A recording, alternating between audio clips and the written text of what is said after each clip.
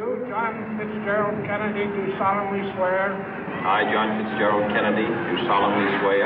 That you will faithfully execute the office of President of the United States. That I will faithfully execute the office of President of the United States. And will, to the best of your ability. And will, to the best of my ability. Preserve, protect, and defend the Constitution of the United States. Preserve, protect, and defend the Constitution of the United States. So help you God. So help me God.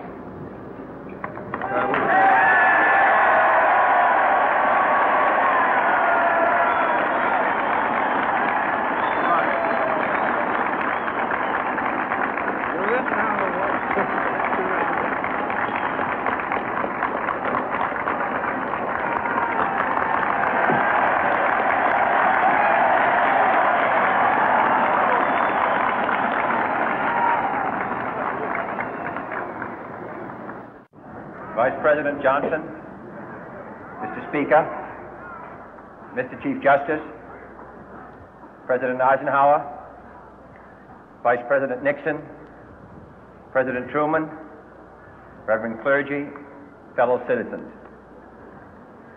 We observe today not a victory of party, but a celebration of freedom, symbolizing an end as well as a beginning, signifying renewal as well as change.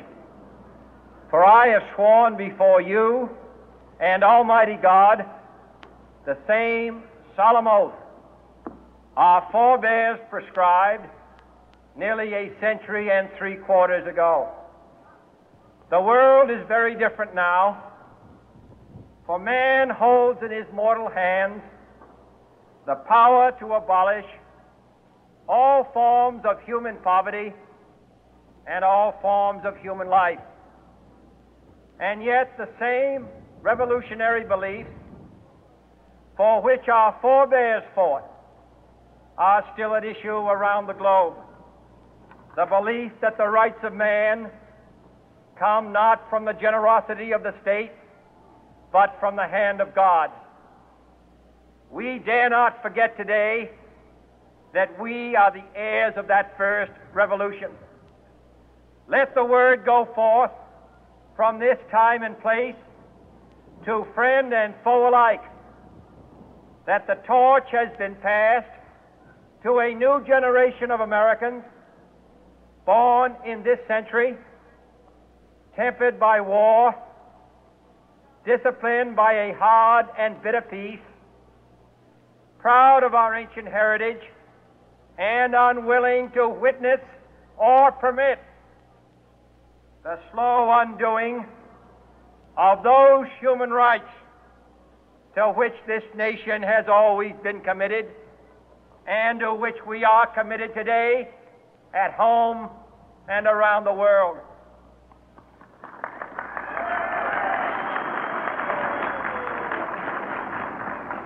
Let every nation know, whether it wishes us well or ill, that we shall pay any price, bear any burden, meet any hardship, support any friend, oppose any foe to assure the survival and the success of liberty.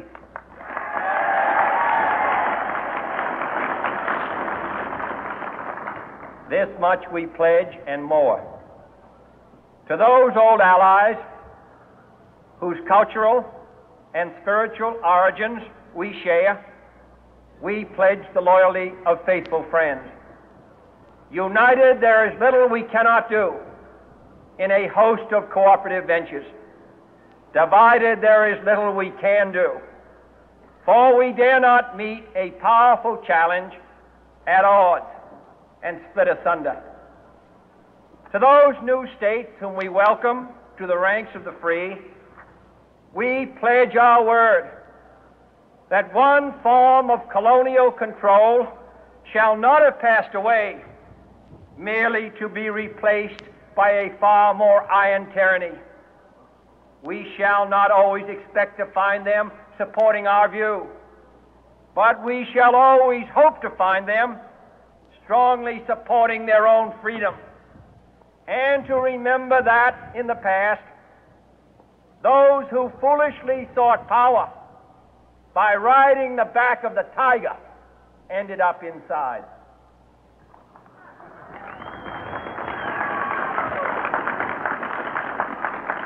To those people in the huts and villages of half the globe struggling to break the bonds of mass misery, we pledge our best efforts to help them help themselves for whatever period is required, not because the communists may be doing it, not because we seek their votes, but because it is right. If a free society cannot help the many who are poor, it cannot save the few who are rich.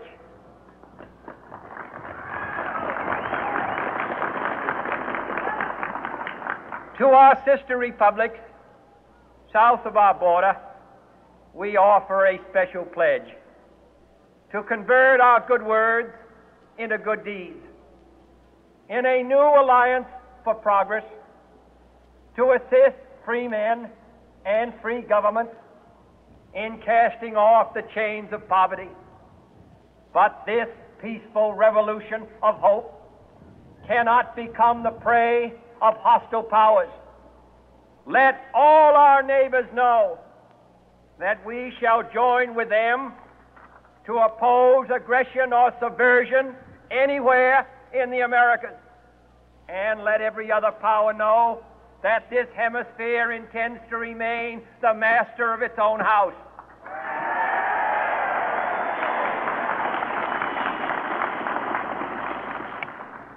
To that world assembly of sovereign states, the United Nations, our last best hope, in an age where the instruments of war have far outpaced the instruments of peace, we renew our pledge of support to prevent it from becoming merely a forum for invective, to strengthen its shield of the new and the weak, and to enlarge the area in which its writ may run.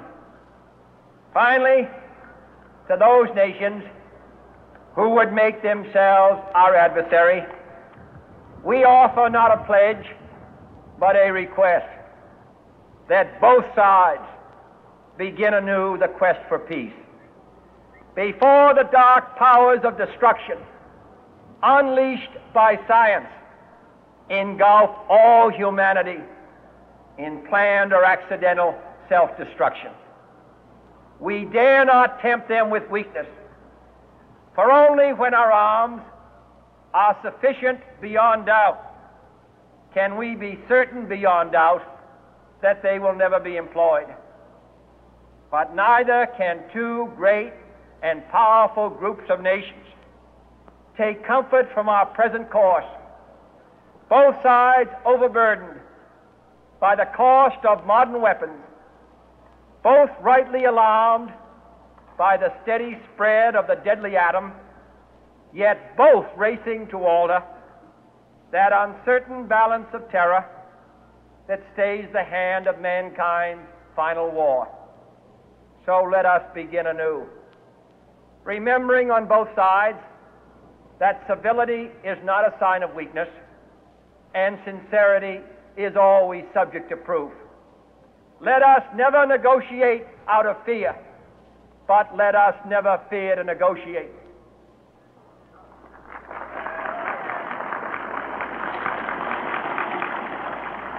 Let both sides explore what problems unite us, instead of belaboring those problems which divide us. Let both sides, for the first time, formulate serious and precise proposals for the inspection and control of arms, and bring the absolute power to destroy other nations under the absolute control of all nations.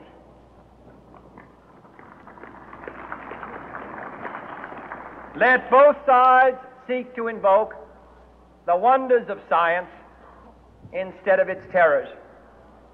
Together, let us explore the stars, conquer the deserts, eradicate disease,